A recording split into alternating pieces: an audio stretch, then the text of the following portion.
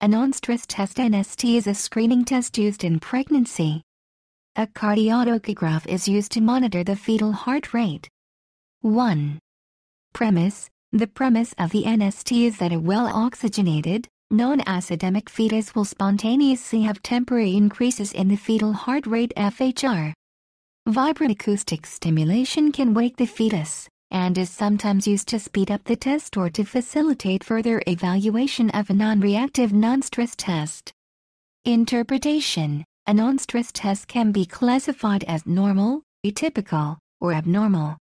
A normal non-stress test will show a baseline fetal heart rate between 110 to 160 beats per minute with moderate variability, 5 to 25 interbeat variability, and 2 qualifying accelerations in 20 minutes with no decelerations.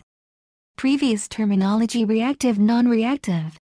Reactive normal is defined as the presence of 2 or more fetal heart rate accelerations within a 20-minute period, with or without fetal movement discernible by the pregnant woman.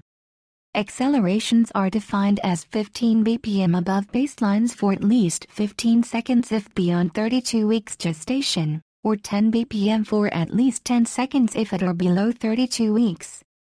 Non-reactive is defined as the presence of less than 2 fetal heart rate accelerations within a 20-minute period over a 40-minute testing period